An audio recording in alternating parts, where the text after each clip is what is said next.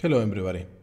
In this video, I want to give a really quick introduction about GitHub and Git, how it works and what it actually is. So let's get started. As you can see, I have my folder open. I will create a new directory. Let's do week 1. And let me go inside that folder. And I will create another one here called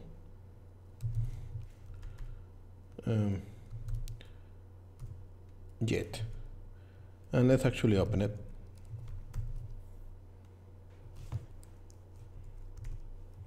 So now that I have my folder Git, I want to explain what it is and what I actually do. Git is a version control. It's pretty much a way to keep tracking of the changes that you are doing in your code. Your Git folder is actually called repository. And in repository, you will make changes over time. Those changes could be simple lines, adding files, removing files, whenever you're doing what you are programming. So keeping record of those changes are really important. That way you can actually test something. When it doesn't work, you can get back. Git helps us a lot with some advances, like for example, keeping different branches. Branches could be like different, it's some kind of parallel world for your code. You can actually say, okay, I'm doing something. If my directory is working, or your master branch where you have your program, and you want to test a new functionality without disrupting what you have in your main code. So you create a new branch called new functionality and start making those changes. When you like those changes, you want to incorporate to master, you do a merge.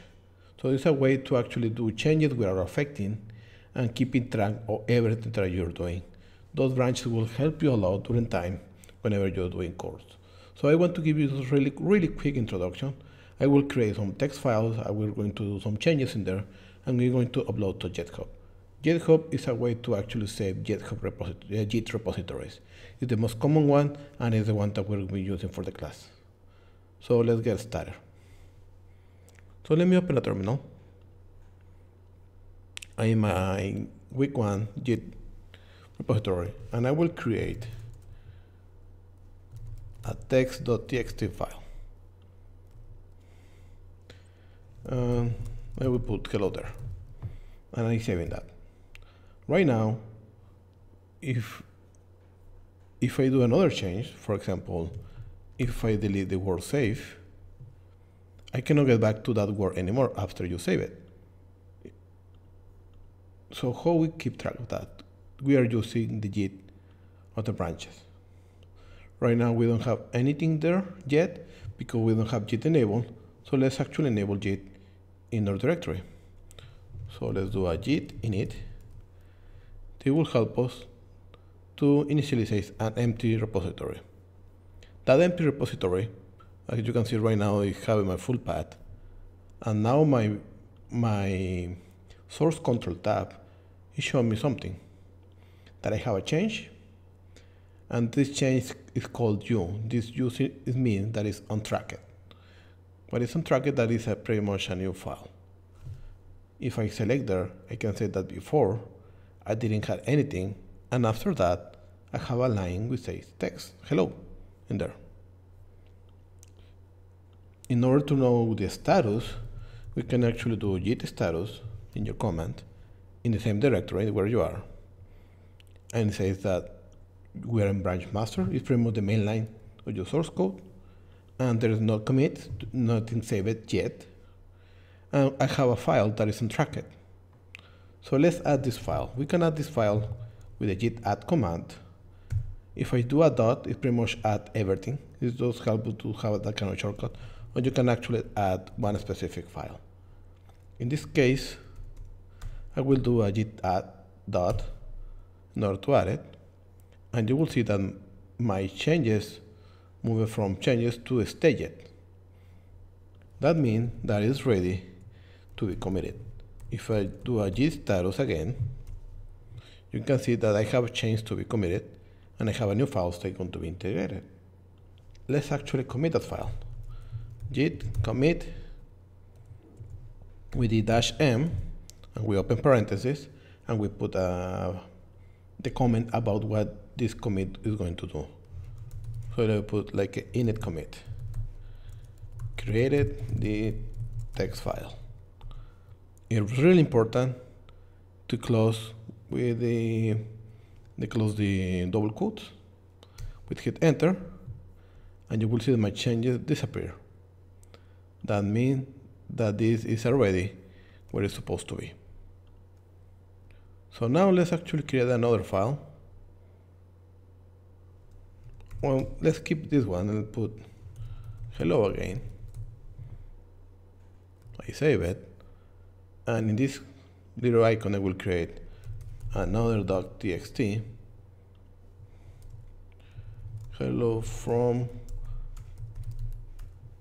another file, and let's actually put it like this. I know it's a typo, we will fix that later. If we're going our tracks to see what is changes, we have untracked and one modified. Untracked is like a new file was created, that you can see right now, and the unmodified is telling us that this line changes with this new text.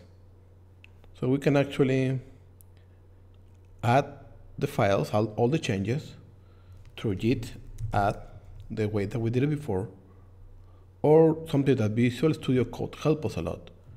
You go through the tab here, you can see that plus sign to say stage all changes, or you can stage individual ones. So let's stage everything from here. Everything is staged, and we can actually comment it in this input box. Let's put created another file, and then this little check mark is for commit. Let's commit. Perfect. We are going to our files again, and we have our text file and the another, and then we find out that we have typo. We can actually do fix that typo, stage that typo, and then fix typo, and we commit it.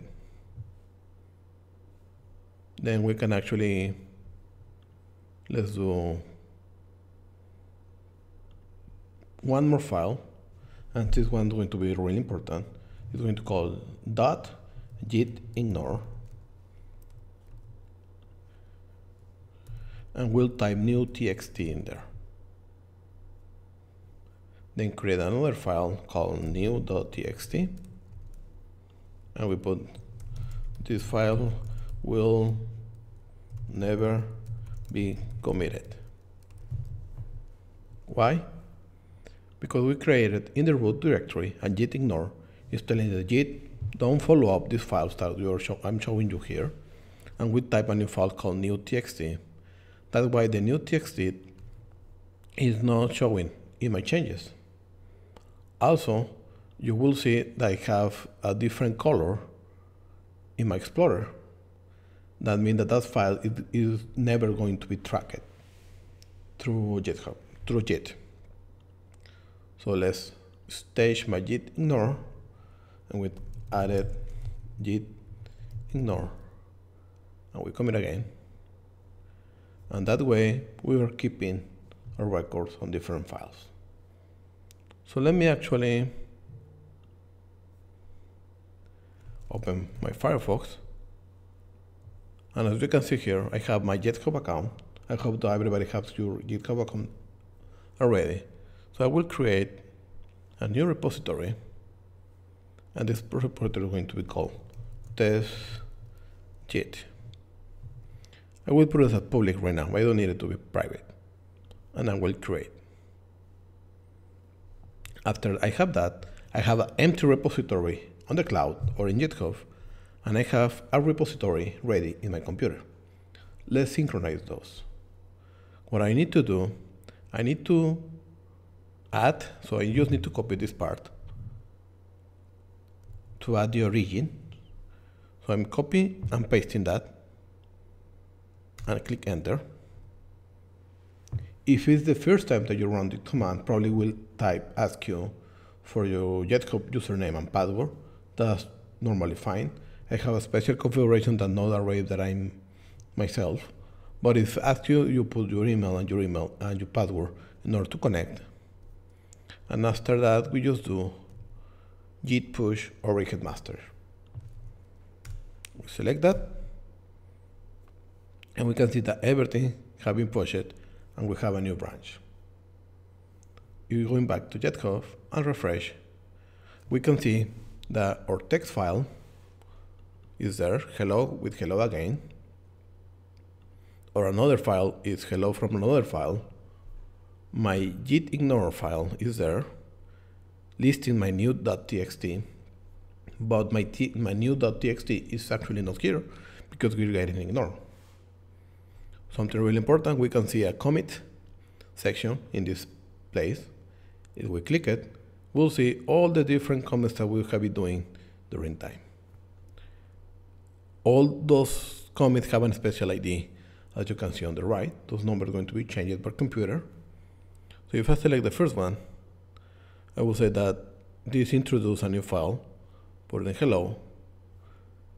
If I select the second one, this is say that that file changed, it created, and I removed the hello and I added hello with hello again. Perfect. Then this one told me that I changed from field to file, so I fixed that typo. So it's telling me which difference I did over time. And this one just added the git ignore. So this is a really quick introduction about Git, how it works, and how actually you handle different repositories. Now, if you're, let's say, for example, I will going back, I will remove my folder, so I don't have anything there anymore. Let me close everything. If I list my directory, you will see that it's empty. If I do a dir, if you are in a Windows machine, you need to do dir, but in Mac, I do a else, and it shows me that it's empty. That means that all my files are not there anymore. How can you recover those files? Well, you already saved it on the cloud. If we select clone or copy, we can actually copy this with this button, or just copy this one over here, and we just do git clone from here. More likely will ask you for username and password, that's fine. After you get in that, I can do an ls, and you see that I have my test git. If I open my test git, let me open my code in here. You will see that I have my text file, my another file, and my git ignore with all the changes that we have in the cloud. So let's actually make another change. Well, before we do a change, as you can see, the new txt file is not there because that was never tracked by Git. So that's something you need to take over. Like whenever you are here, it's pretty much the information that you actually don't require. You also need to be tracked. So in this way, it doesn't matter to be in your repository. Let's do another change. Let's put a by txt, and we say just goodbye, happy coding, everybody. I save that. You will see that I have my file on track.